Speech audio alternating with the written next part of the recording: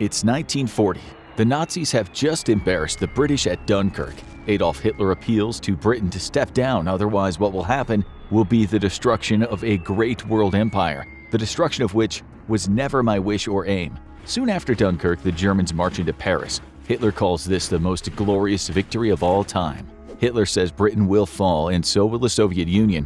As for America, he states, "I don't see much future for the Americans. It's a decayed country." Hidden in an elaborate compound somewhere in the Santa Monica Mountains, the LA Nazis are screaming for joy. The Nazis, they say, will defeat the US and Adolf Hitler will rule from his palatial Hollywood HQ. We guess some of you are now thinking the infographic show is high on drugs. Or more likely you think that this is one of our fictional scripts. It's not, but we'll forgive you for thinking that. Little do most people know that at one point in time there were the LA Nazis, and they really believed their mustachioed lunatic of a savior would arrive in the US and praise them for their service. And this is how it all came to be.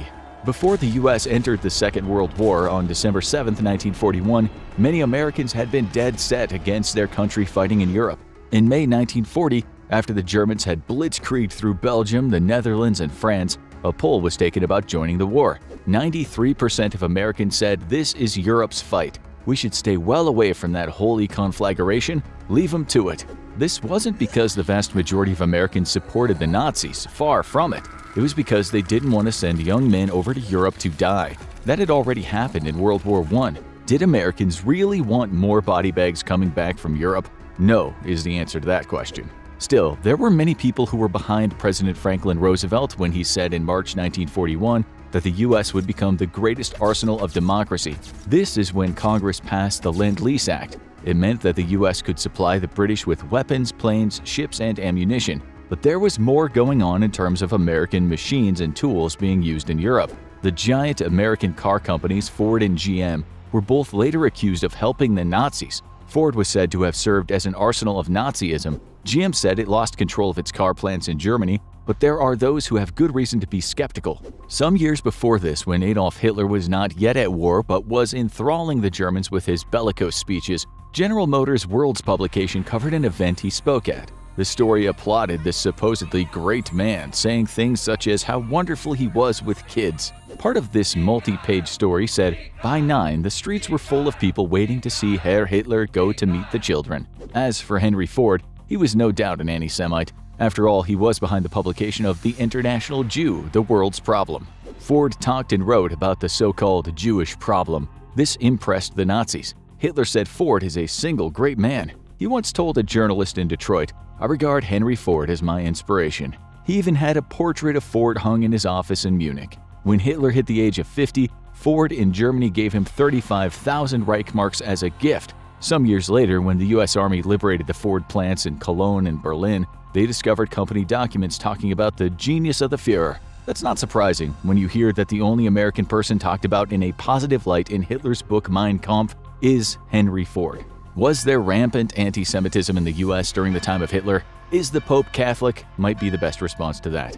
In the same book, Hitler talked about the need for racial purity and how he thought he could make that happen through eugenics. This would later become the Nazis' extermination program. In the book, Hitler said, the German people should occupy themselves not merely with the breeding of dogs, horses, and cats, but also with care for the purity of their own blood. But let's remember who was a world leader in eugenics: the USA. Hitler admired the US for this, and he very much liked that the US still had a ban on interracial marriage.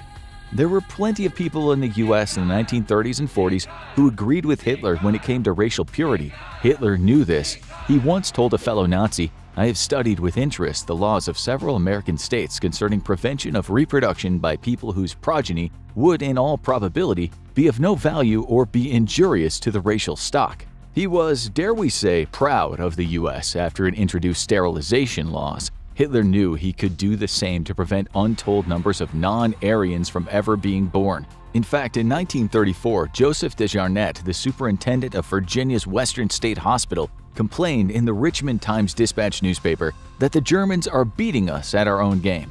That same year, having seen how many people the Germans were sterilizing, a California eugenic leader named C.M. Goethe praised Hitler and the rest of the Nazis for their epoch-making program. All this is important when we consider the LA Nazis. As you know, Pearl Harbor happened, and before you could say Schadenfreude, the US was fighting the axis of evil on the side of the Allies. This didn't mean everyone in the US was happy about that, not only because of the inevitable bloodshed, but as you'd seen, plenty of people in the US sympathized with Nazi ideology. Since 1936, there had been a German-American Bund, which was essentially an American Nazi party.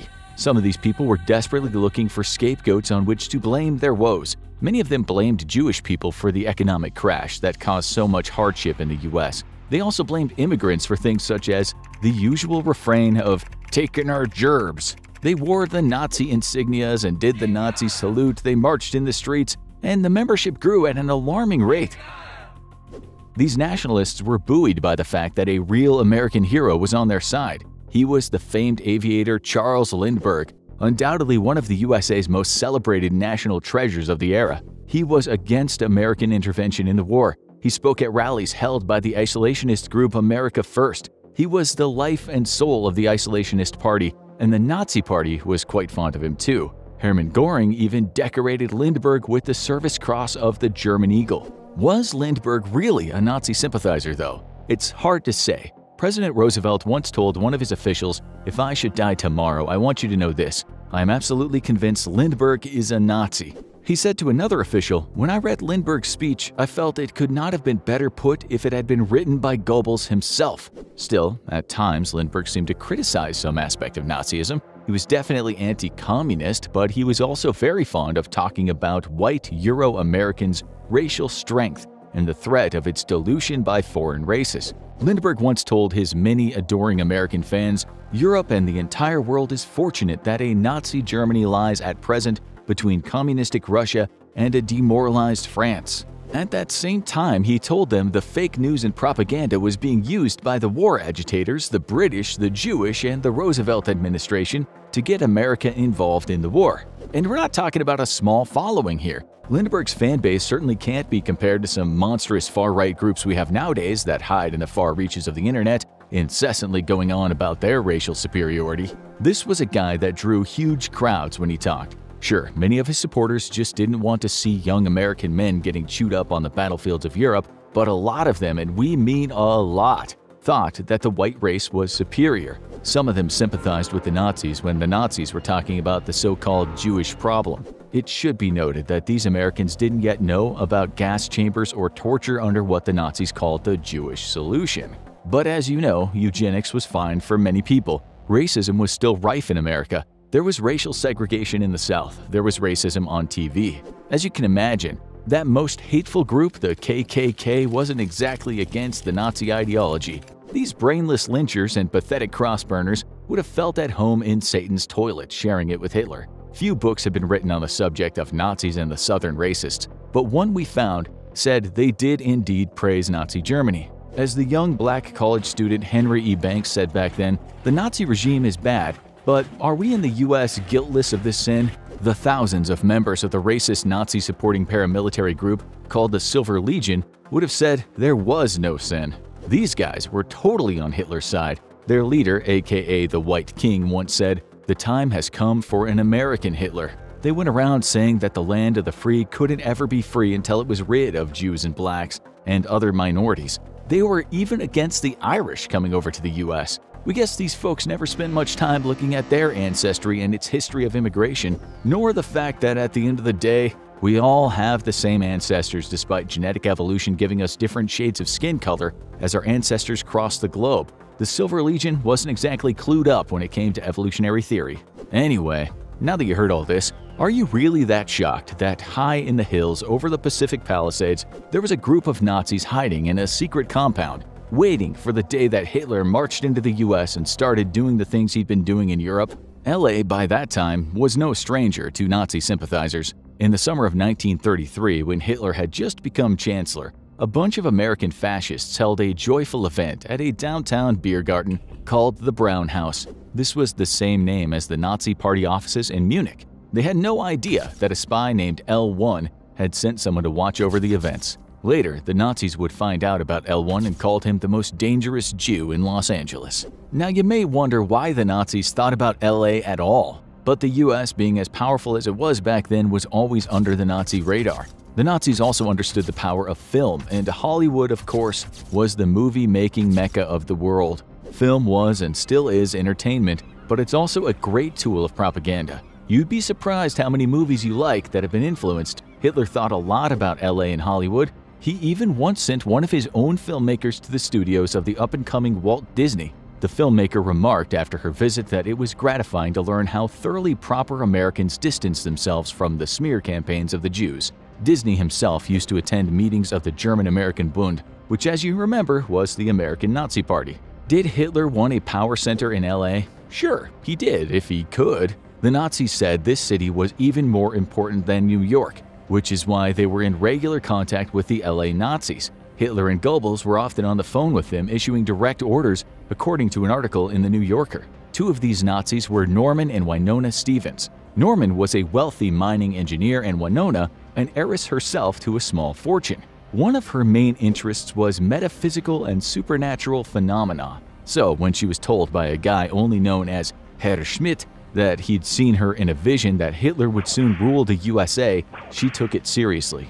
The wealthy couple was now sure the Nazis would win the war, and one day they would arrive in the US, so they decided to build a palace for them. They spent a whopping $4 million making this palace, which is about $85 million in today's money. It's thought they might have gotten much of that from the Nazi Party. They got to work on the landscaping first, which included creating vast gardens, a terraced hillside, water facilities, and a power station.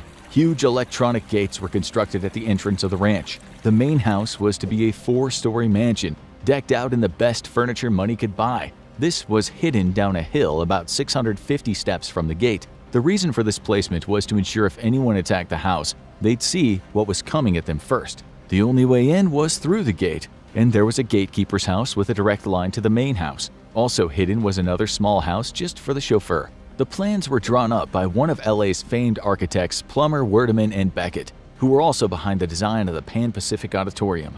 The gardens that surrounded the plot were purposefully built to accommodate a range of vegetables. There was an irrigation system to ensure the plants didn't die, there was a diesel fuel tank, a great big meat locker, and generators all over the place. And this was so the occupants of the house could live there for as long as they wanted and remain self-sufficient. The New Yorker called the place Hitler's West Coast White House, adding that it was to be what San Clemente was for Nixon or what Mar-a-Lago is to Trump.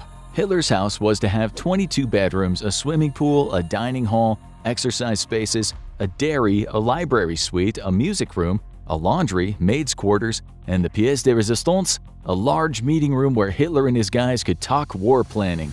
In the foyer was to be a fountain surrounded by the 12 signs of the zodiac. All around the ranch in the hills, American Nazis would act as stormtroopers, each trained in marksmanship and hand-to-hand combat. Just to give you an idea of what it looked like at the time, this is what one of the visitors to Hitler's planned utopia said. A guard was also employed who unlocked the gate to admit me. The entire property was surrounded with a chain-link fence topped by barbed wire. A few people were present on the grounds. Goats, sheep, and cows were kept on the flatlands at the bottom of the canyon.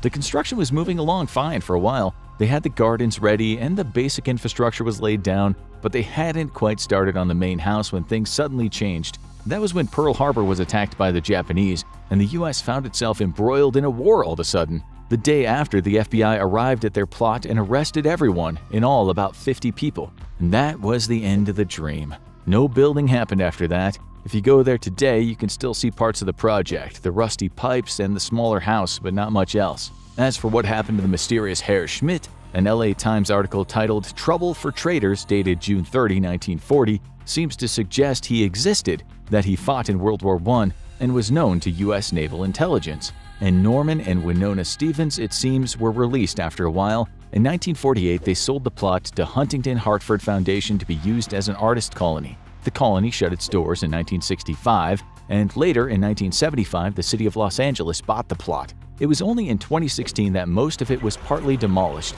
and some of it secured due to too many kids venturing down there and getting hurt. We imagine many of them had no idea they were wandering around a place designed for Adolf Hitler. Now you need to hear more about Hitler's secret life in the dark, true story of Adolf Hitler, or have a look at what if Japan was never hit by nuclear bombs.